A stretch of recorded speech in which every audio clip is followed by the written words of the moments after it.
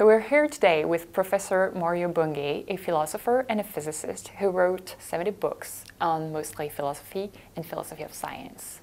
Professor Bunge, welcome. No, I would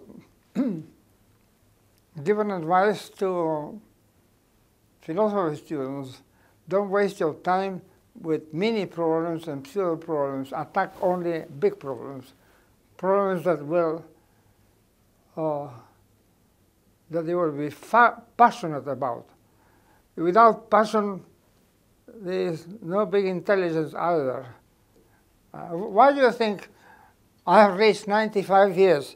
Because I'm happy doing the work I like. I've had to fight, of course.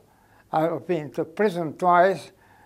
I left my country out of cowardice because I was afraid that if I remained, I would be killed, and so my work, my life work, would be terminated.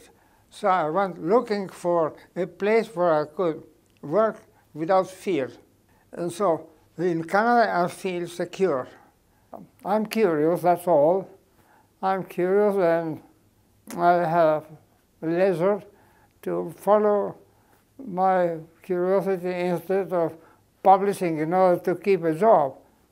And this allowed me to explore whatever field I wanted, from physics and mathematics to chemistry, biology, social science, political philosophy, and so on.